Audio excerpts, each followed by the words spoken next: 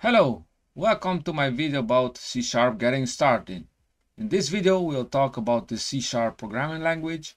We will see what C# is. We'll see how to install Visual Studio Community. Then we will see what variables are, data types and operators. We'll talk about arrays, strings and lists. Then we'll see how to making programs interactive. We'll talk about conditions, iterations. Next, we'll talk about OOP, so object-oriented programming with classes and objects. And finally, we'll see how to read and write to text files. So, what is C#? So C# is pronounced C#. It's written C with this asterisk. It's an object-oriented programming language developed by Microsoft in the early 2000s. It is part of the .NET framework and is meant to make it easy to develop all kinds of applications. So you can develop console applications, Windows applications, web applications, and even mobile applications.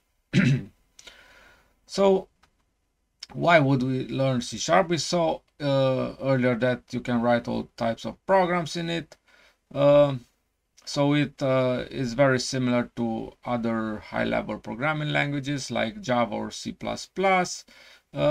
If you want to learn C#, you don't have to have a necessary programming experience, but a basic understanding of functions and program execution can be helpful.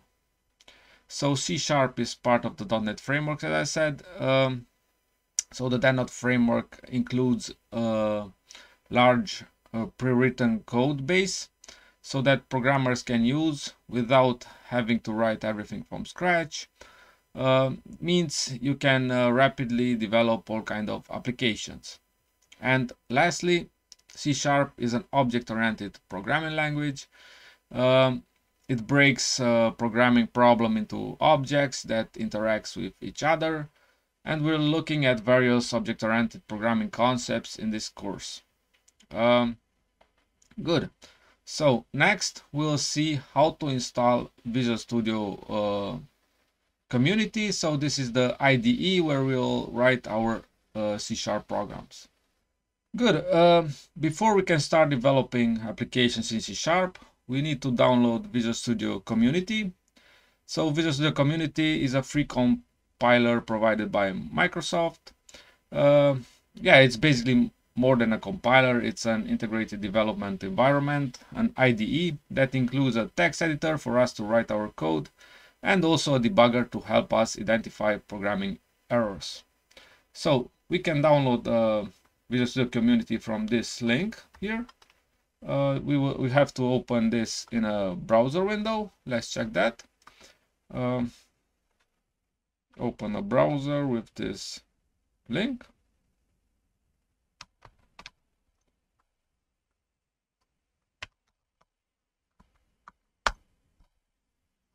Good. Once you open that link, you get to this page. So visualstudio.microsoft.com vs community. And this link here, you can have a download button. Just click on it and the download will start soon. So once you click that link, you will have to keep this file. So I already installed Visual Studio, so I don't have to do it. But please install Visual Studio and come back here.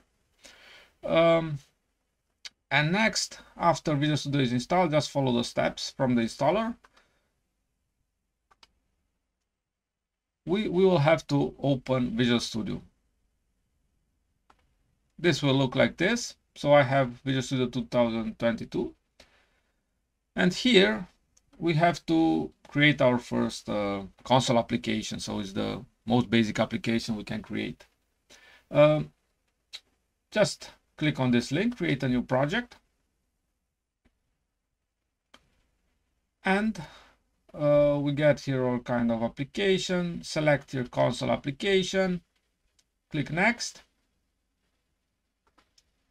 And here we name it, for example, Hello World. And click next. Next, we'll see the .NET framework we want to use. So the latest version is .NET 7.0. on my PC. If you're watching this video at a later time, we'll see probably newer versions, but they should work also like this, so similar. Let's select this and create. Good. Once the application is created, so this is our first console application.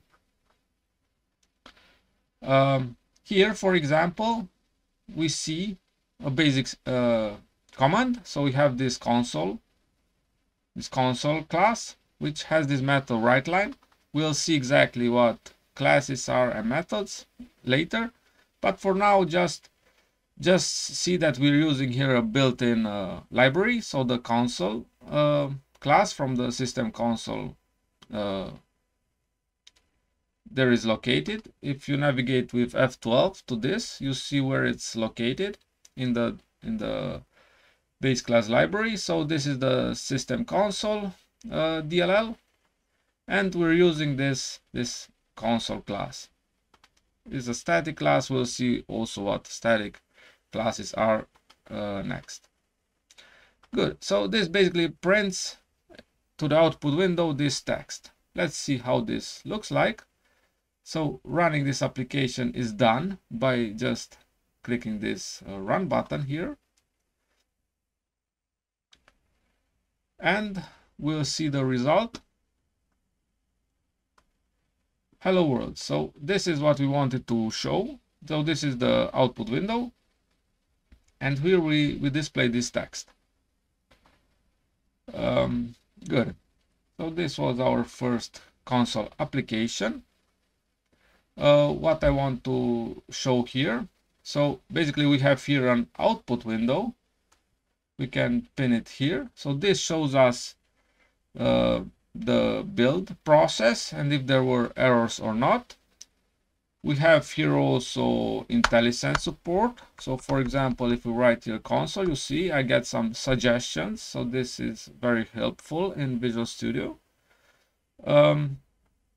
So if we have errors and incomplete statements, we see here suggestions and how to fix this. So this probably will not run. If we try to run this again, you see we get compiler errors. We'll see here some suggestion what is wrong and how to fix them. And basically we will delete this. We will see a lot of code and statements in how to write them in C# next. So since C# 6, we can write the code directly here in a console application. So previously we had to write a main function which has some arguments, which added some extra code, but now it's not necessary at all. We can write here, we create a console application, and everything is prepared for us, so we can write directly the instructions here. Good. What I want to show here also are comments. So you see here we have this text, which is a comment. So these two slashes before any text makes this the following text as a comment. So for example, we can put this also in comment, and now there's nothing executed. So basically these two statements are ignored by the compiler, and yeah, we're going on and without executing anything. So comments can be put like this with two slashes, or we can have here a slash and then star, and here we can end it similar like this. So this is also a valid comment. So everything what comes between the starting and end sequence is treated as a comment. Now we're gonna talk about variables and operators. So now that you're familiar with Visual Studio community and have written your first console application, let's get some coding, some programming. We'll learn about variables and how to name, declare, and initialize variables. We'll also learn about some common operations. Then we can perform with variables. So basically, variables are names given to data that we need to store and manipulate in our programs. For instance, we have here a variable with the type int, so it's an integer. It's a number basically, which is assigned the value 5. And here down below we have another variable. It's a string, so it's a series of characters with the name my name, which we assign this string Dan.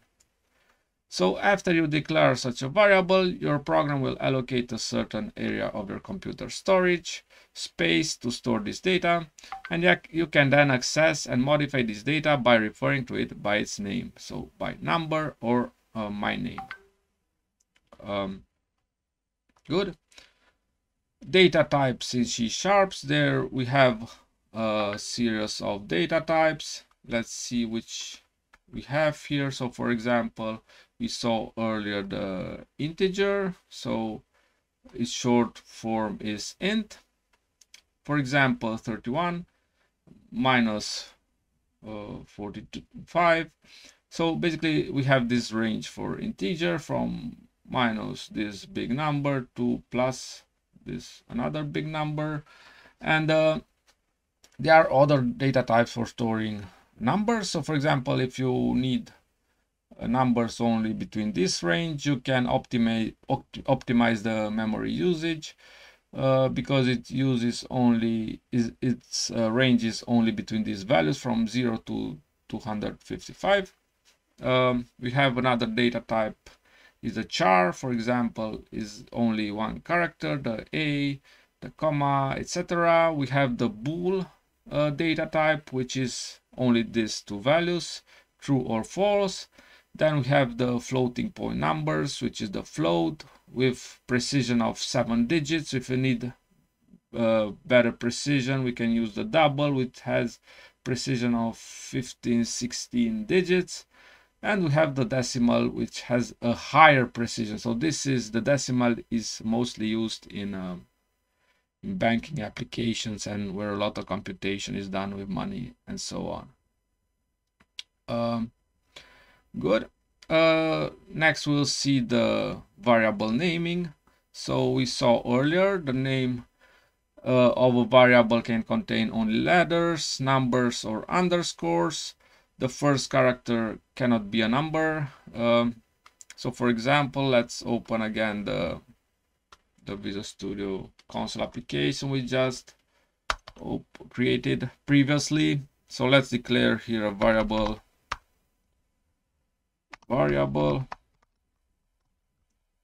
You see, we get here an error. So the name variable does not exist. Okay. So if we delete this, you see it's valid again. Also, variables are case sensitive. So this one is different from this one, where also the only casing differs. So these are basically two variables. Yeah, we will also use camel casing. So camel casing is the practice of writing compound words with mixed casing, capitalizing the first letter of each word except the first word. So for example, we declare another variable. This is a variable. Okay, so this is camel casing. We get here a suggestion to initialize it with something. Yeah, let's see something here, and this is camel casing. So we have each word where is separated, so the separation is done by the next word is written with capital case. Good. Initializing a variable. So every time you declare a new variable, you need to give it an initial value. This is known as initializing a variable. And also you can change the value of the variable in your program later. So we have multiple ways of initializing variables. Let's see here. We saw here how to initialize some basic variables. We can here, for example, declare multiple variables. Also in line, for example, int first first variable, second, 3. This works also, so you have two int variables where you assign the value of 3. The assignment sign has a different meaning from the equal sign we learned in math. So the equal sign here is known as the assignment sign. It means we are assigning the value of on the right side of the equal sign to the variable on the left. A good way to understand a statement like this is basically we're just assigning 3 to these variables here. Good. Next, we can assign also a variable we declared here to another variable. So for example, we can write here first. So this variable equals, let's say, this variable from here. We're copying it from here. Good. And we can then just output this to see its value first. So the value of this one, if we would have here, for example, 6, the value of first will be, let's see. So the output window will show me that the value is now 3, because the last statement we executed is we assigned this first variable from here. It's not 6 anymore, it gets the 3 from here. So this is also shown at the output window. So console write line just displays the value of a variable on the screen. Good. Let's see some operators in action. Let's clear a bit here the screen. We can clear this all. We'll start from scratch here now again. Let's say we have here two variables, 5, and another one. Good. We can perform here some operations. So we can perform z, for example. We can have another variable x plus y, and again output this, and this basically is the addition operator. This just adds these two values together. Let's see the value of it. So it opened here in the output window, and you see the value of z is 5 plus 2 is 7. We can have also subtraction operations, multiplications, all kind of operation we can do with math. Division. So the division rounds down the answer to the nearest integer. And we have also the modulo operation. You can try all this out and see the results. So this operator gives the remainder when 5 is divided by 2. So let's see the remainder here is 1. Yeah. So if you divide 5 by 2, you get 2, and the remainder is 1. So this is output here. Good. So these are some basic operations. What we can do more, we have also this this other operator. Let's see if I have opened this one. We see here the operators described. We have the assignment operator, the arithmetic operators, and the conditional operators. These are useful in conditional cases. We'll see next the if statement. Good. Let's see, go back to Visual Studio Community. We have also this plus operator. So for example, x plus plus. So basically this means is the same like doing something like this. X equals x plus 1. So these operators are the same.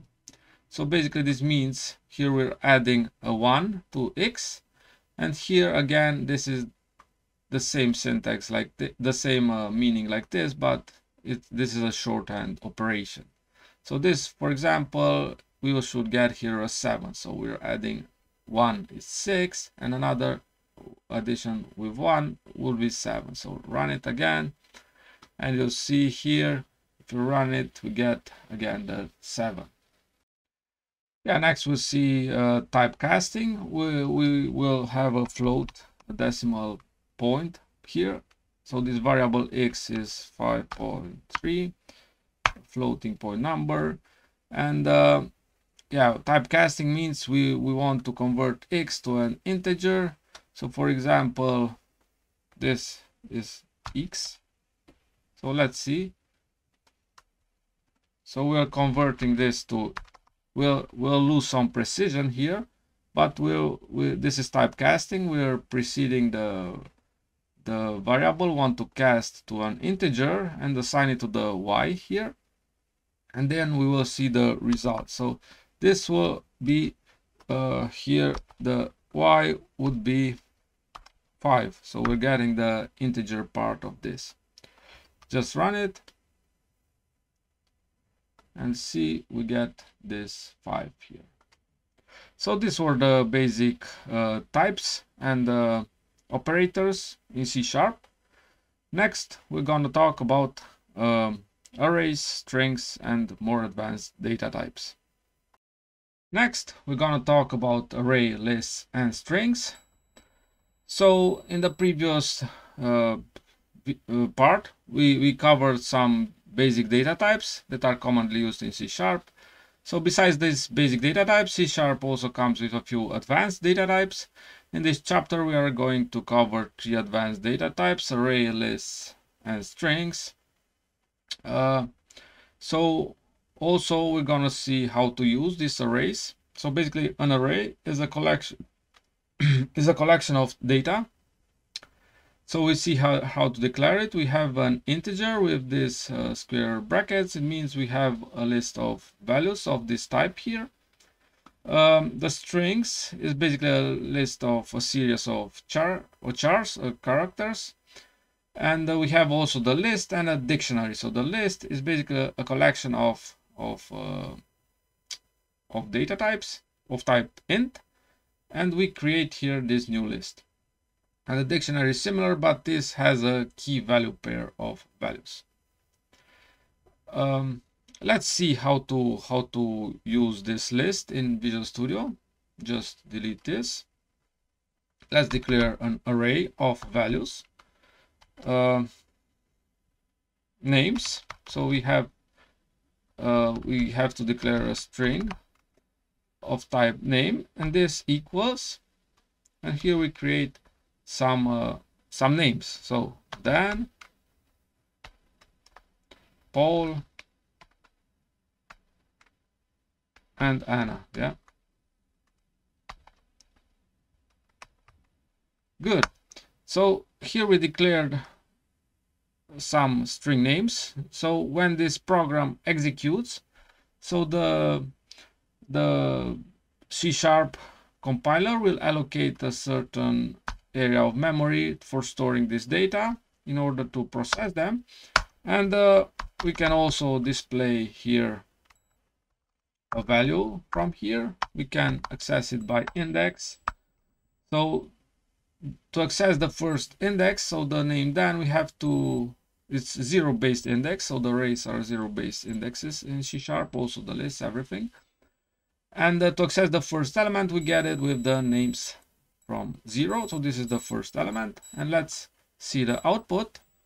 I will get it from here, and you see the output is, so we get the Dan from here. Yeah. Good. So we can access them by index. We can access also, if we don't know the index, we want to access the last element, we can do it like this: names length.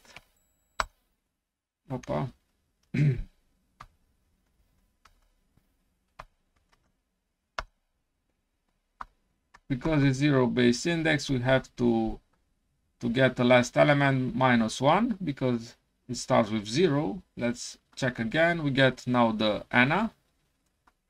See, like this. So we get the last element. So we get the names from the length of the element is 3 minus 1. Good. Let's see some other operations. So for example, we can also modify these strings from here. So for example, we can have something like we get this element from here. So we get this element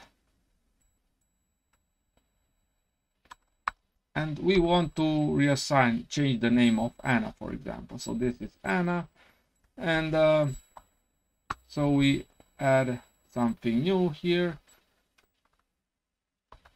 Let's say Anna Parker, yeah? Good. So now when we execute the code, we see that the name has changed on this last position and the name is now Anna Parker. We can also print all elements in sequence. Let's see if we just so this basically will not print all the elements, it just print the type of this variable, so it is a string array. Good. So the array has also useful properties and methods. We can perform different operations. So for example, we saw here we have the length method. So this property, so this returns us the length of the array. We can also use some copy methods to copy this array into other arrays. So a lot of useful operations which are built into the C# base class library. We can also sort these names. So for example, assuming we want to sort this list here. So again, names dot sort.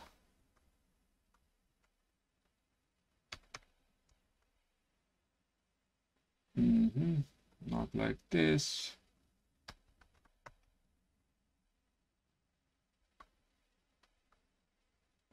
Something is not working here. So this is not working like this because this is a static method. So we have to call this array sort. Yeah. So this is the way to do it. We see that this is a static an abstract method, which doesn't need to be initialized. We just call this sort method, which is also a static method. And we see here that this sorts the names. And now when we print again the names, they are sorted alphabetically.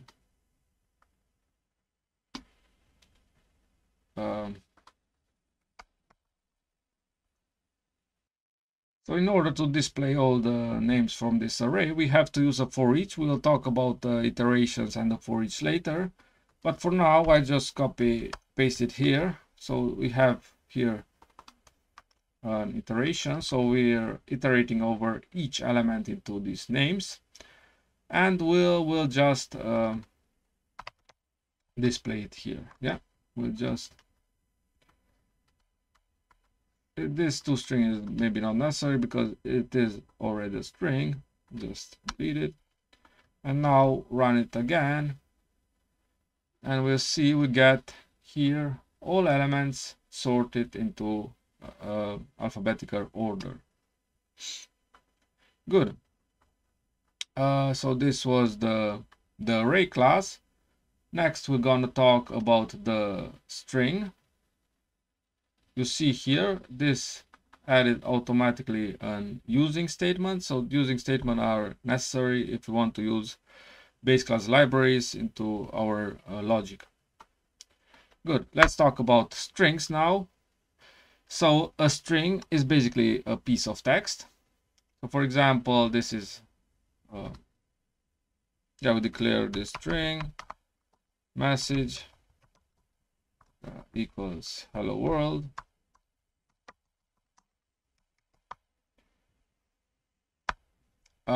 This is a string, so the name of the string is message and the contents is hello world. You can also declare empty strings, and you can join strings as we saw earlier with the plus sign. So we have different methods in the base class library for this message string type. For example, we have the length. So for example, just write like this, message dot length. We have something else, so we can format it a bit here. Just we're using here the concatenation, so plus, so we're using two strings here, length. What else? Message dot, we can use we can extract basically a substring of this message, or yeah, substring. We see here a lot of subjections, so substring starting at index 0, we get 1 2 3 4 5. So we get the first 5 chars from this. We get also hello. We can use other methods like message dot upper. So this basically so as I'm typing, I get suggestions, and to enable autocomplete, I just simply press the tab, and the tab completes with the suggestion I get from Visual Studio. Let's see what we get here. So we see here the length is 11 chars. We get the substring, which is hello, and to upper converts our letters from this string to uppercase. There are a lot of other methods like equals, splitting strings, but for now I think this is enough with the first with some examples. Next, we're going to talk about lists. So we saw what an array is. So an array can only hold a fixed number of values. So for example, if you have an array,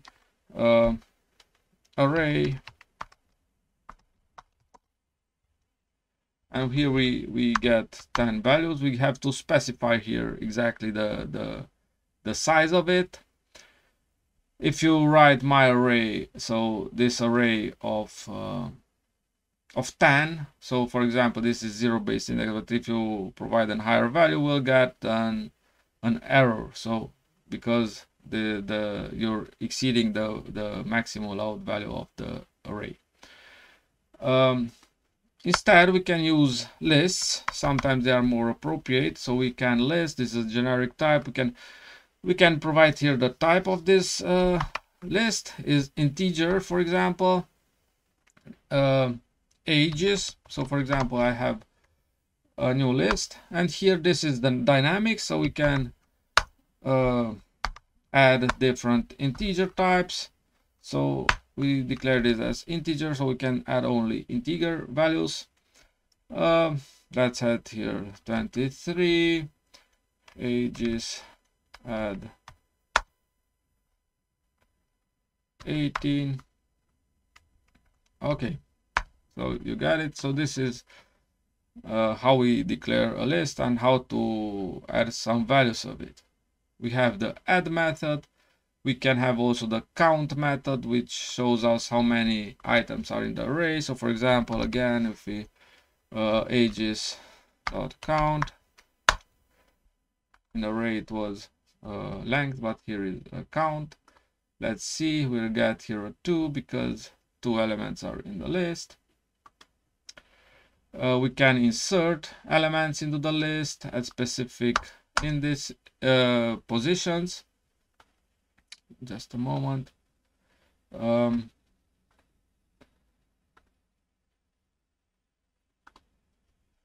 No, first of all, we insert here a value, pages insert.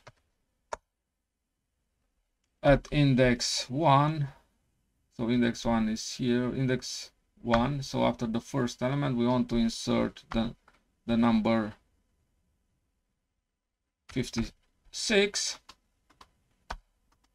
So this means that at position 1 we have inserted the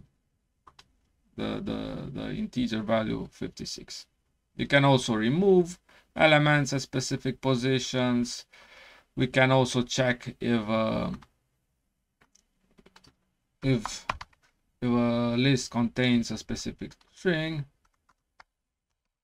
contains 23. This will return true or false. So this will return true or false value.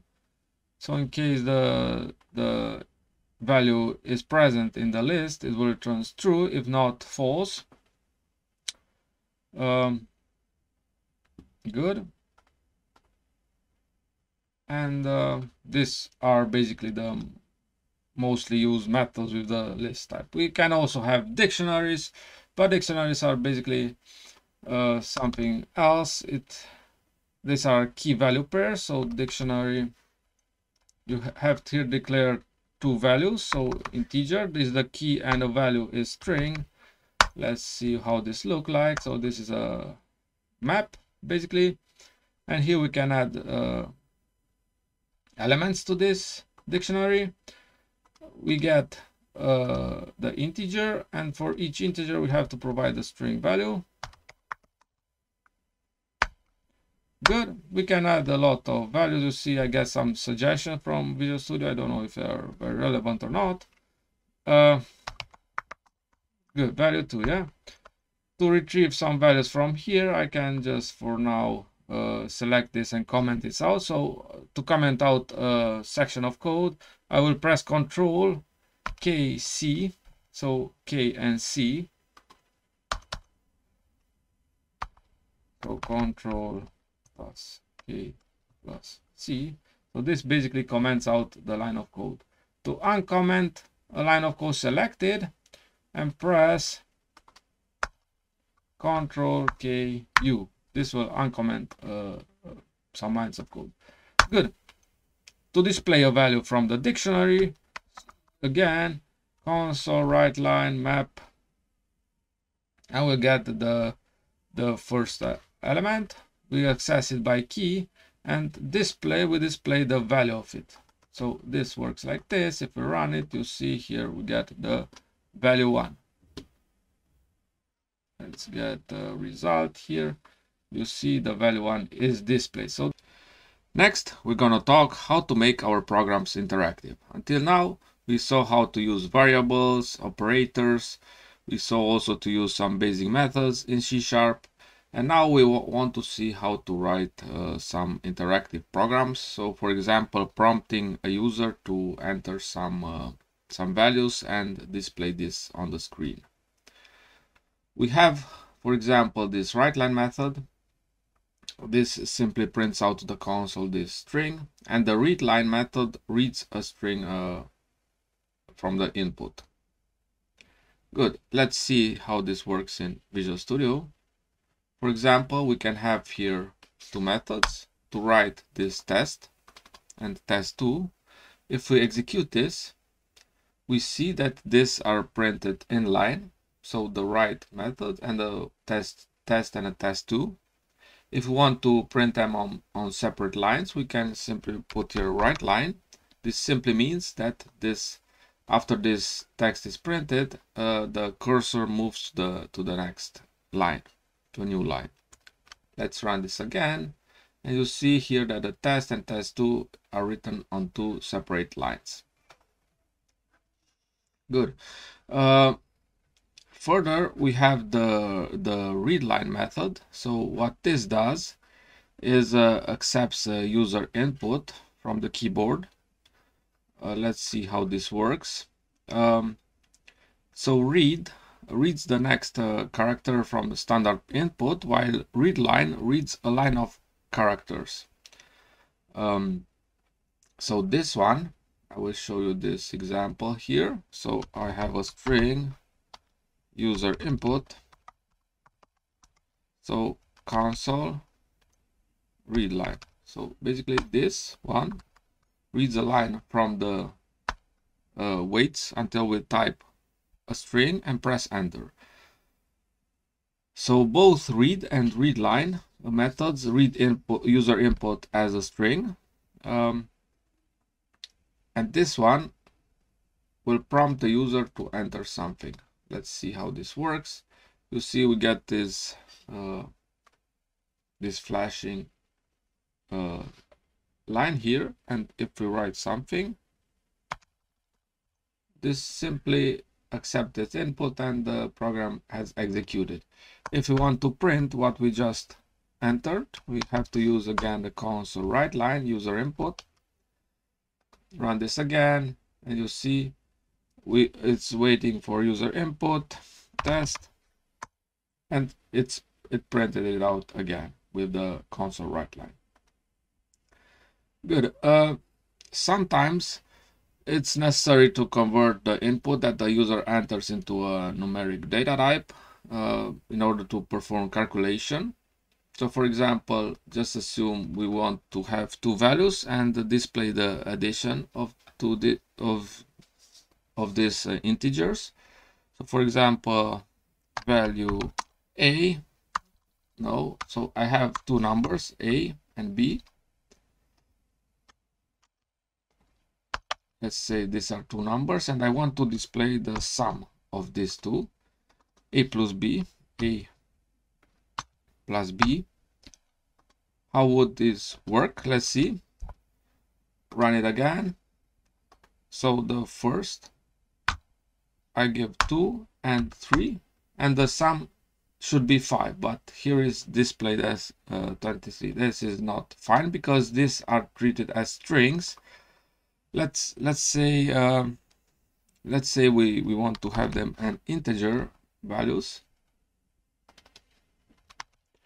and for this one we have to convert the string to an integer value. So what the user inputs to convert them to numbers. So here we have the convert method to int.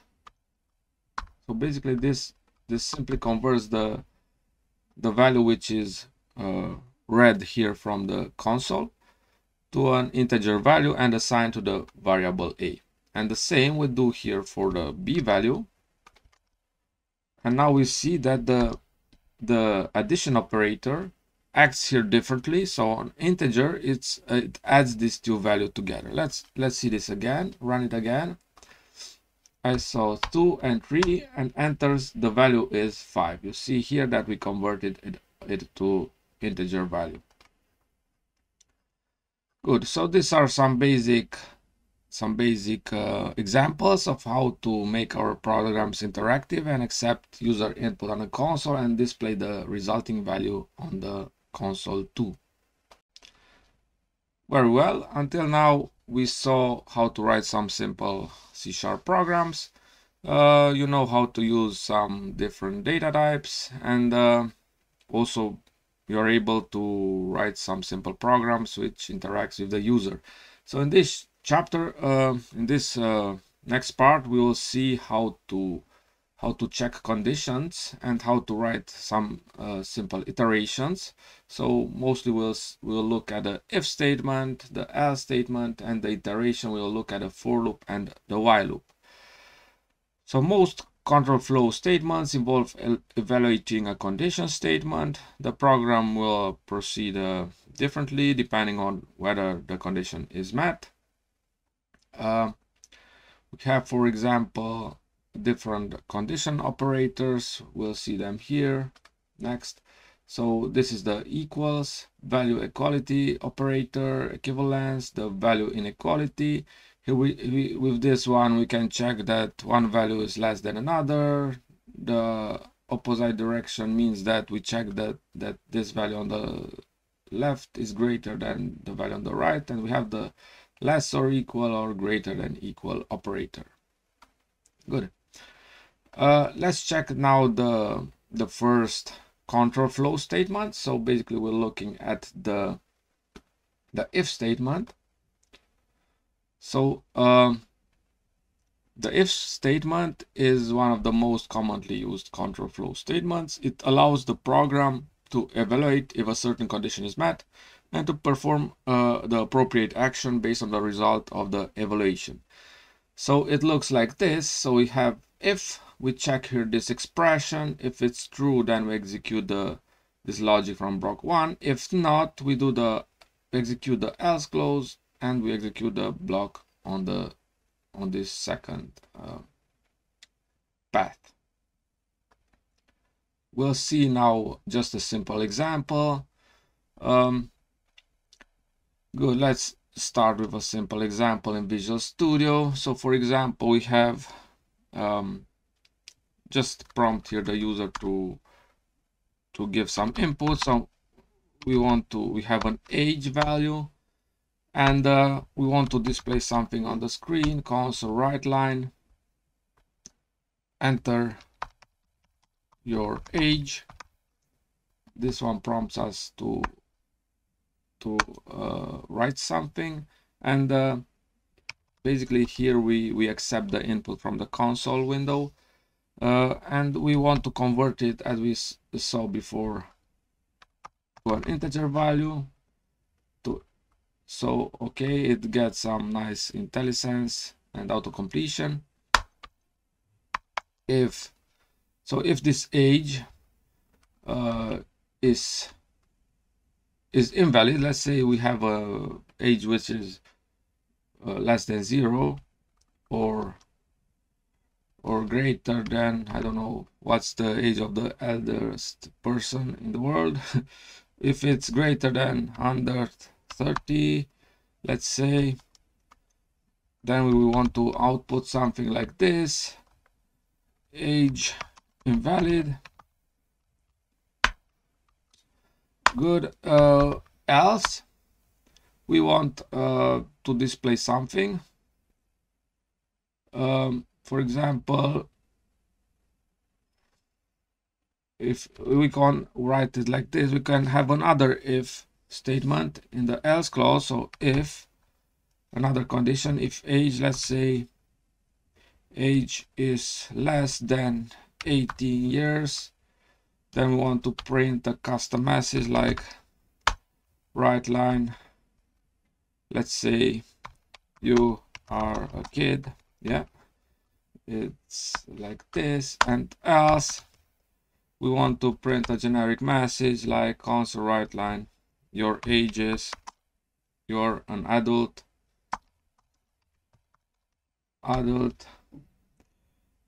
and your age is. With the plus sign we can concatenate these strings and put it like this. So we have this use cases, and just run it. Enter your age. Let's say I have a -5. Let's see the first case if this works. Age is invalid. So execute the second case. So if it's, I don't know, 12 years, you are a kid. Yeah. And the last value, let's say it's 37. You're an adult and your age is 37. You see here how it's simple to check some condition and display different messages based on user input.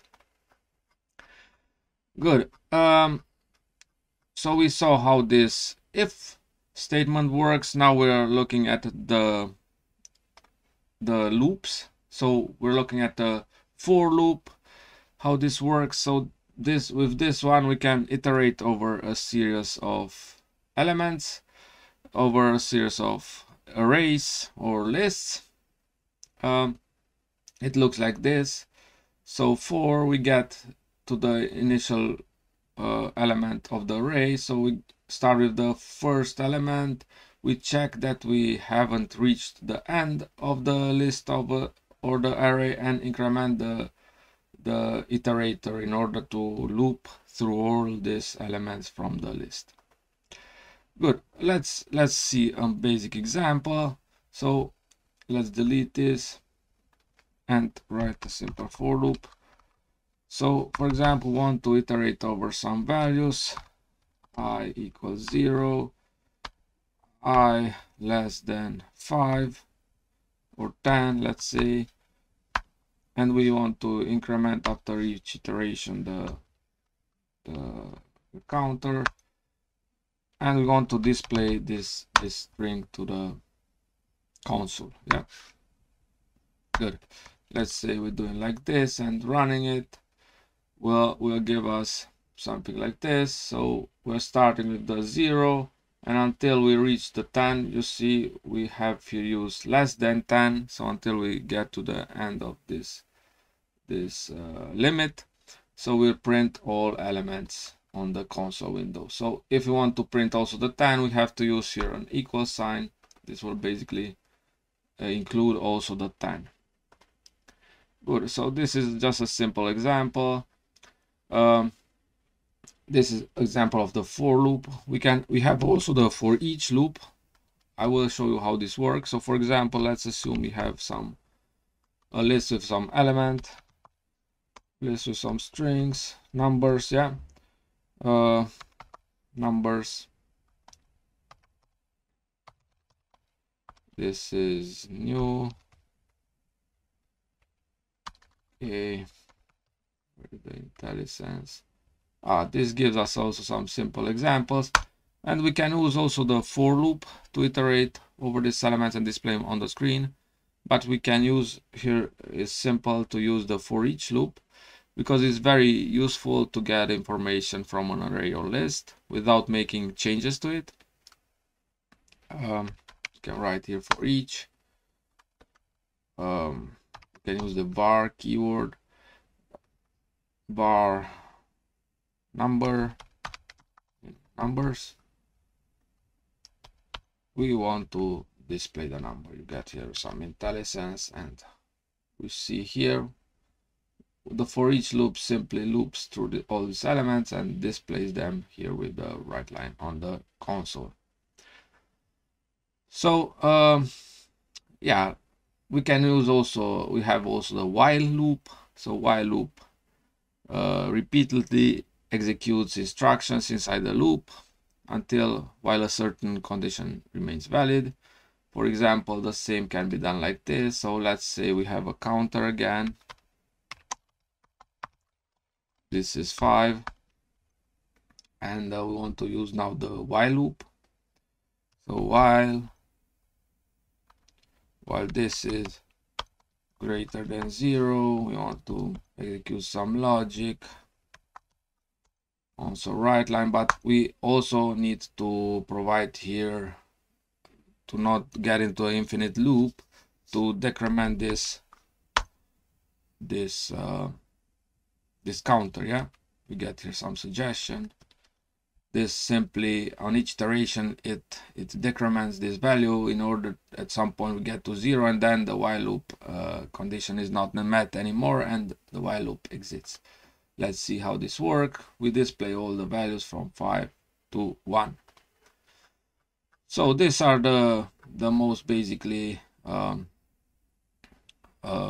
iterations. So how can I iterate over arrays or lists? And now what we can do is I want to introduce also briefly the break and continue statements. Let's say we have the break statement. This is the break keyword. Basically, it causes the program to exit. So let's say we have a break here. What this means is that based on certain conditions, when this gets to this point, when a break is hit, the while loop is exited. So for example, let's say like this, run it again, we get a 5, we display it, and then we didn't come to this decrement, and we simply exit the loop. Normally we will have here a condition. For example, if, let's say if counter equals 2, for example, then we want to execute this. Let's say like this, and here we see we got all the elements until 2, then we have the break. Or we can have the continue keyword. This basically doesn't exit entirely the while loop or the for loop wherever it appears. It simply means that for this element here, for the 2, we skip it, and and continue with the next element, which is the one here. We will see if we run it again. Okay, I get some errors here. Let's say because I didn't decrement this, the counter, I have here also to decrement it, of course, because this will get in the infinite loop. Of course, I have to decrement the counter here also. Yeah, because you saw earlier what happens. Good. Run it again, and we see for 2 we get this value decremented and continue. In fact, here is an error because we see that all are printed, so the 2 should not be printed here. That's because we print it and afterwards checking this condition, so this right line method has to be done after this checking and the continue. Let's run it again, and we see we get here all the values except the 2, because we have for 2 we have the continue statement. Good. So these are the most basically looping and with the for loop and the while loop, and we saw also the break and continue keywords. We have covered quite a lot of topics until now. In the next chapter, we are going to look at another important concept in programming, especially in C#, namely the concept of object-oriented programming. Object-oriented programming is an approach to programming that breaks a programming problem into objects that interact with each other. Objects are created from templates known as classes. A class is basically a blueprint of a building, for example, and the real object is actually the building that we build based on the blueprint. Let's see how to declare our first class. Switching back to Visual Studio, we can declare with the class keyword. Let's declare a class named person, and here, for example, mainly it's common to use the Pascal casing when naming our classes, so the first letter is uppercase and each other word is written with uppercase. So person sample, for example, so the first letters from each word is uppercase. So person is our first class. So the content of a class is enclosed in curly brackets, starting and ending curly bracket. Contents of a class include constructors, constants, fields, methods, properties, indexers, events, lots like this. We will cover all of them next. To understand what these are, so the methods, the properties, let's build this class from scratch. So we have already defined this console application, and here we can start declaring members to this class. We can declare, for example, some fields. So fields are something like this. So these are mainly private, string. So each person has a name, for example, and an age, private int age. Here we're using again, basically for fields we can use lowercase, so we're not using Pascal casing. So naming, just the public properties are set with Pascal casing, so the fields are lowercase. We declare here 2 variables, the string name and the age. These variables are known as fields of the class. A field is simply a variable that is declared inside the class, and like any other variables, they are used to store data. Notice that there is a word private in front of each declaration. This is known as an access modifier. Access modifiers are like security keepers. They control who has access to that field.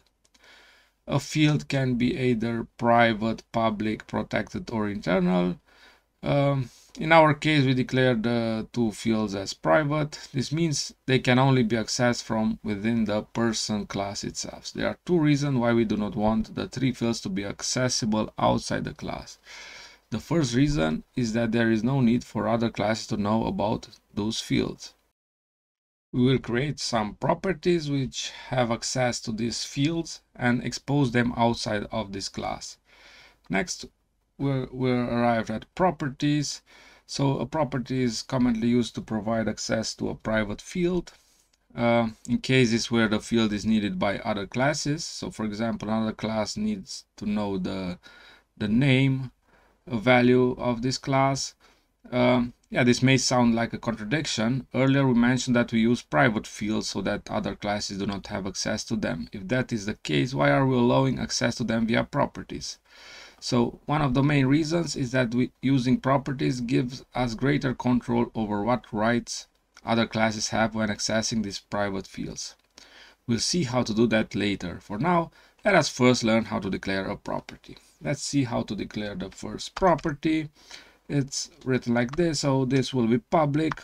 Public means it's visible by outside classes and can't be called by other classes.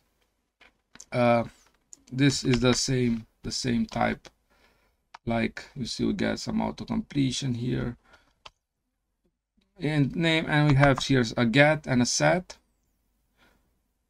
We get here also this and set. Basically this is very straightforward. It's just a gatekeeper. It controls the access to this internal field, private field. Similarly, we can declare a property for the age. For example, public integer age. Again, we get a getter which simply retrieves the age, and a setter which sets the age to this value. Good. We can also do here some validation. So if age less than 130, do this. If not, we will let the age as 0 as before. That's why properties are very good, because we can do this encapsulation. We could do this validation based on data that is provided. Good. Next, we see what methods are. So a method is a code block that performs a certain task. Let's create our first method here. For example, let's here create a public method. This has a return type. The return type of a method in this case is void, because we just want to print something, message. And let's see how this works. We're putting it like this, and console. We want to write something on a console. Yeah, the person. We get here the name of it, name. Some other message here as the age plus age. Yeah. So we can write here some customized messages. The method declaration, as I said, first states the accessibility level of the method. Here we declare the method as public, so that the method is accessible everywhere in the program, not just within the person class. We state the return type, which is void. A method may return a certain result after performing a task. If the method does not return any result, we use the void keyword like in this example. And finally, the name of the method with which we will call this method. Good. So we have the class in place. We have some fields, some properties, and also method. A method basically can access all the fields and properties that are declared inside the class. In addition, it can declare its own variables. These are known as local variables. For example, we can have here another variable, integer my variable. This is visible only inside this method. This is a local variable, whereas these two here are variables with the scope of the whole class.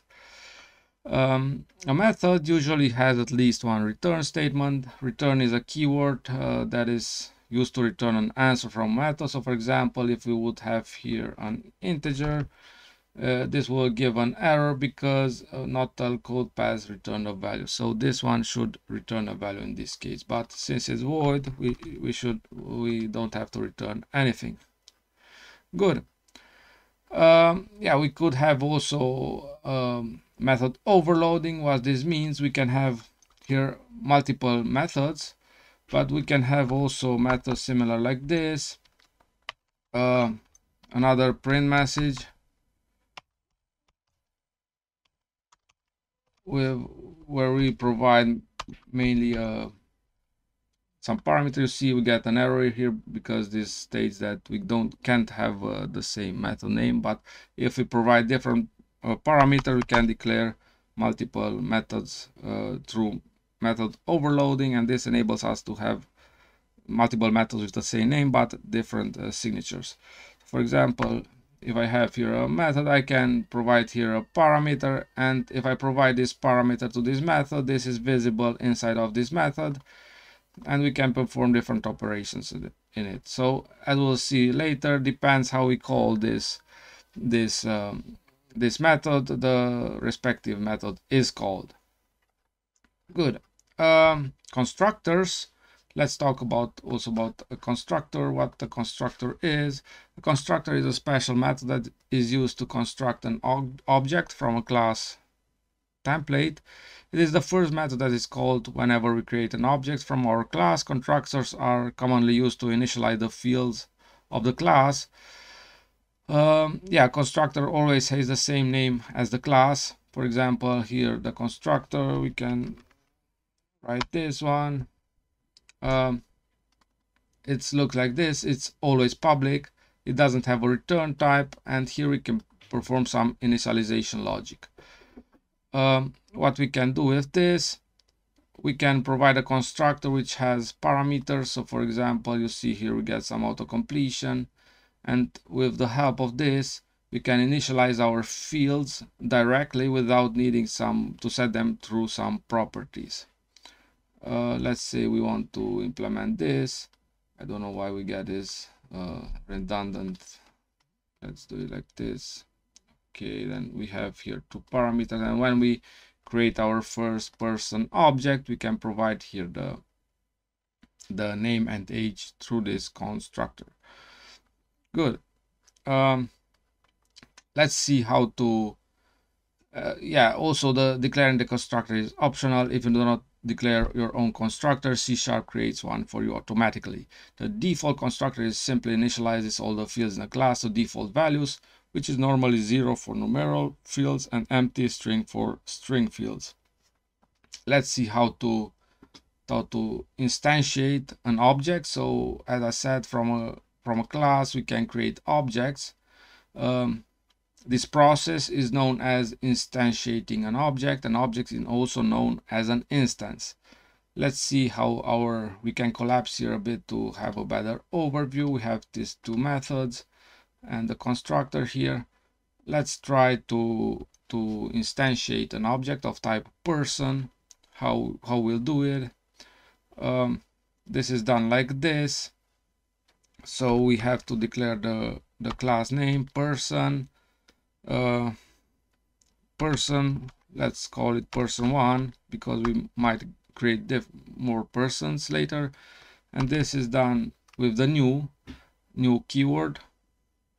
Good, person, and we have here to provide the name and the method, then, and the age is 23. Look like this. Actually, in order for this to work, we have to move here this instantiation at the top. Just put it before the class, the person class, and now we just instantiate here here the person, and here we want to print out the message as we defined it here in this one, so without any argument, and run it. Good. So the output is like this. So person then has the age of 23, right? We can also provide a parameterless constructor like this, and here we can call then instantiate this class without any parameters, but then we have to provide this name and age through these properties. So for example, person1 dot name equals, let's say like this, Paul now, and person1 dot age, let's say 30, yeah, and run it again. You see we get the same result. We can either provide these values, the name and age, through the constructor or through properties, but normally we do it with the constructor if we have these values beforehand. Good.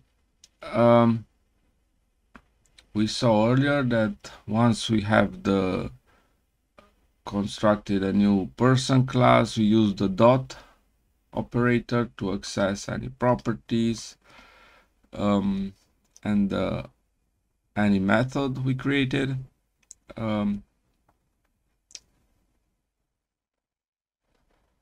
Good. So we saw in this example how to create an object, how to populate its properties, and how to execute a custom method we just created. Next, we're going to talk about the static keyword. We'll look at this keyword, which is used when declaring classes or methods. Let's say we want to create here a new static method, and we'll do this like this. Let's here below this methods, we create now a static method, public static string, let's say greeting equals hello. Good.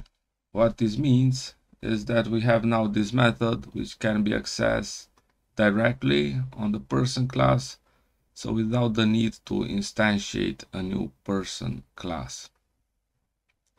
To access it, we can do it like this. Let's get rid of this object creation here, Control Cap KC. And now what we can do is just console write line, and now we're just calling person dot greeting. This works. This doesn't give any compiler error, and when we run it, we see we get the greeting, the hello from here. So this means for the static methods, the static methods are not bound to a specific object, so to a specific instance of this class, but they can be called directly with the static keywords. We can have also static classes, means static classes cannot be instantiated. So if we have something like this, static class person, yeah, we see we can't, on static class we can't have private fields and properties, yeah, so this will not work. We can have only static methods in a static class. Good, let's put it back.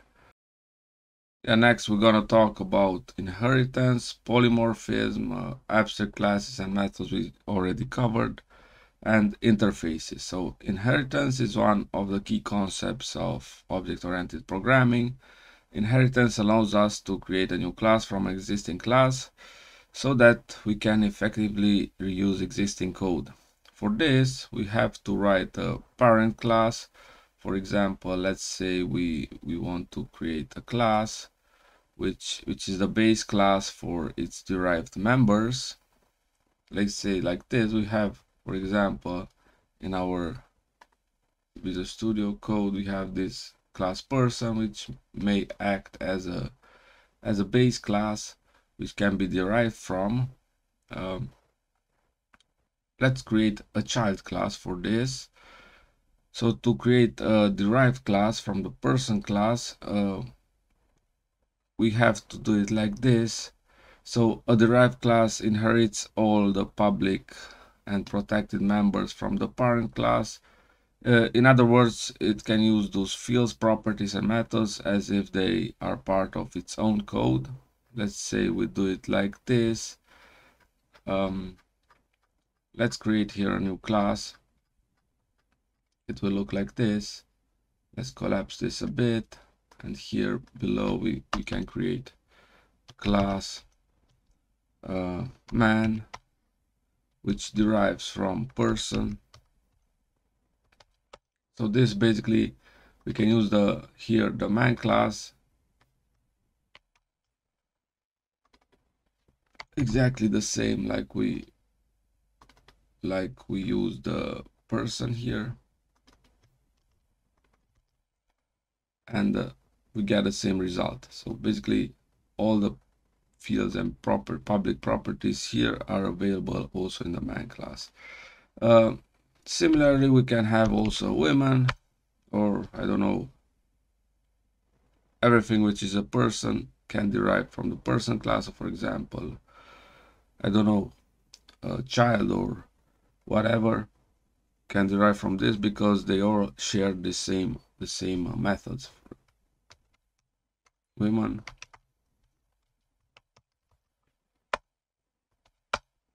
So like this. But we're concentrating also only on one example for now. So the man class. Let's do it like this.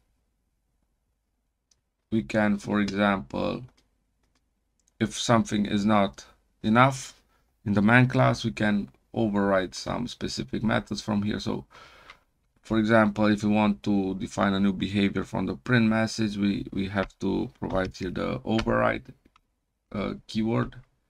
So in order to virtual, actually, yeah, in the base class we have to write here virtual. So this means that these methods can be overridden in a derived class. And here we do it like this: public override void. And you see we get here some IntelliSense. So the only suitable method override is a print message. Base print message, we can do the same method here. We can call base print message, but this will generally call the print message from the base class. So the base class is the person in this case, so this will call this one. But actually we can do here another logic. We can cut this here and put this here and say something like this. With you see we don't have access to this private properties from here. We have to use this public here to get the name and the age. We have to use the public methods. We have to use age. If you want to navigate to these properties, you can use F12.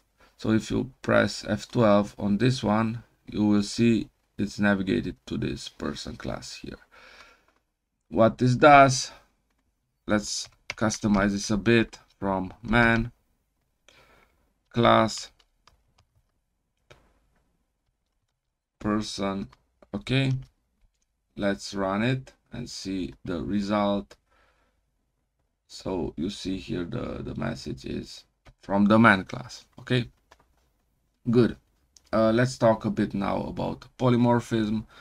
Now that we have seen an example of how inheritance works, let's discuss about something which is closely related to inheritance, the concept of polymorphism. Polymorphism refers to a program's ability to use the correct method for an object based on its runtime type. let's extend this a bit. So for example, we want to override also this method in the woman class. We do the same, we just copy paste, just delete this because we're not calling the base print message. And here, woman. Good, we see here we have this to override the methods. So here, for example, we want to do something else now. Let's do create a list of person. Yeah, to demonstrate polymorphism, persons, new list, and we are adding here two new items into this list.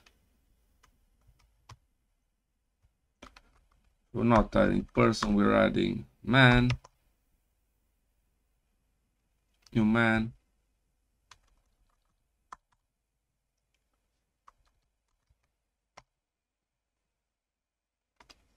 Okay,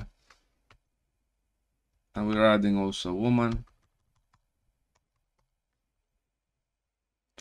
Good. Once this is defined, so you see the type of the person list is of type person. It doesn't know if this will be man or woman, and we can iterate now over each element to print them out.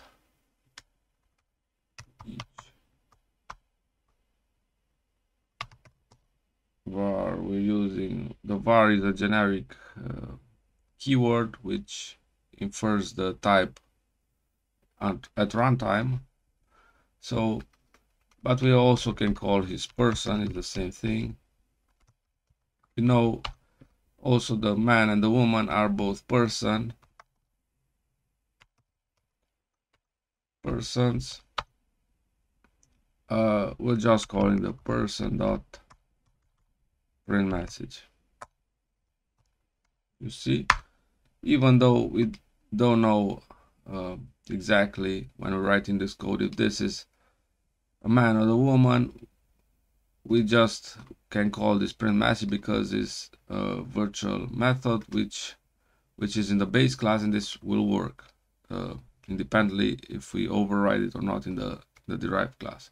Just run it again, and we see, so we get this result that from the man class we display the age, and from the woman class we do the same. Actually, we didn't provide the name and the age, that's why we don't get values for name and age, but this is very simple to do. Just put here a name, then 30, woman, Anna,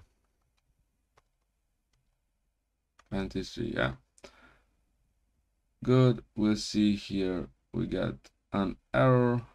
That's because we didn't provide here some a constructor with this method. So for this one we can do something like this. We can write this something like this, public man, and this we'll put here similar like this, the constructor, and this will basically call the base constructor from the person class, which initializes this field. And for the woman we can do this the same, woman. Good. Now if we run it again, you see we get here some real values. Good. So basically we saw here how this person print message behaves. This is the result of polymorphism. At runtime, when the program runs, the program determines that that this message is part of the man or the woman class. It also determines correctly that it has to call this methods from here, so the man class and from the woman class. So basically, if polymorphism is very simple, it means that at runtime the program is smart enough to use the print methods from the respective child class. Next, we're gonna talk a bit about interfaces. Interfaces are similarly to abstract classes because they cannot be instantiated and must be inherited. However, interfaces are are a bit different than abstract classes. That they can only contain methods with no bodies. They cannot contain fields but can contain properties. Interfaces else also cannot have static members like this one with the greeting here we saw earlier. One of the key differences between abstract class and an interface is that a class can only inherit one abstract class but can implement multiple interfaces. This is the main difference. So let's declare here an interface, for example, interface for the person class. And normally the naming is like this. We precede this naming with the I. This means this is an interface. And here we want to declare the methods which should be available from the interface. So for example, we want to have this print message as an interface.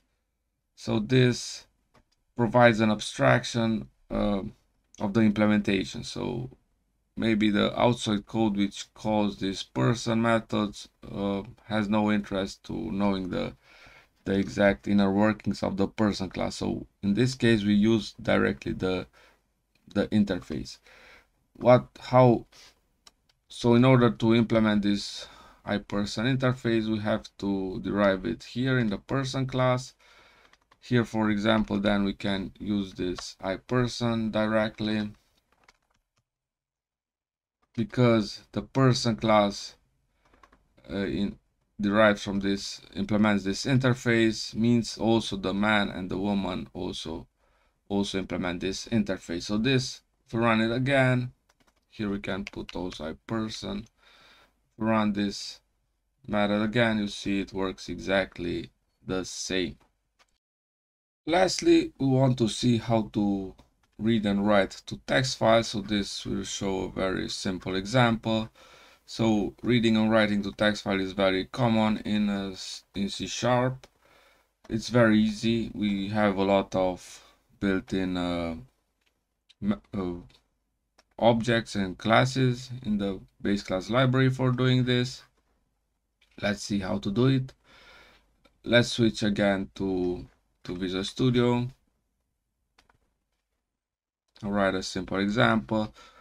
So basically we'll want to have a new stream writer. We're using the stream writer for this. We're providing here a using. So this means that the using takes care of disposing required resources after we're using the stream writer.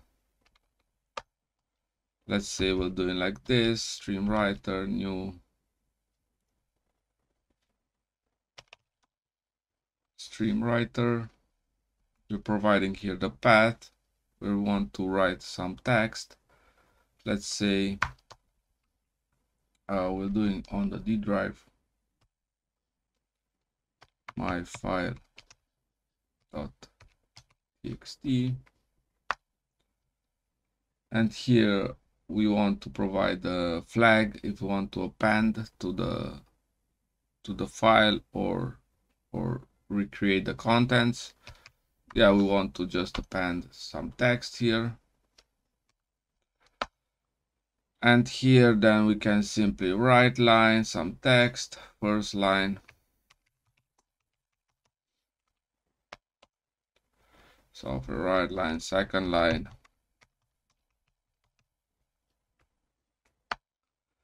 Good. And in the end, we have to close this stream writer, yeah, to dispose the resources. Okay. Yeah, just run this example here. We didn't have no output because we haven't printed anything on the console output, but if we open now the generated text file from D, you see we have here a new file on the D drive with the first line and second line. Good. Reading a file is straightforward, so we have to do something like this. We can use multiple methods for looping and reading all the elements. Reading elements is done with the stream reader.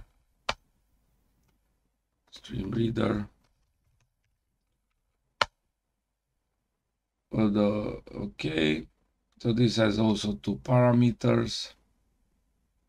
Basically, we don't have to create here the second parameter. You just open the files, stream reader.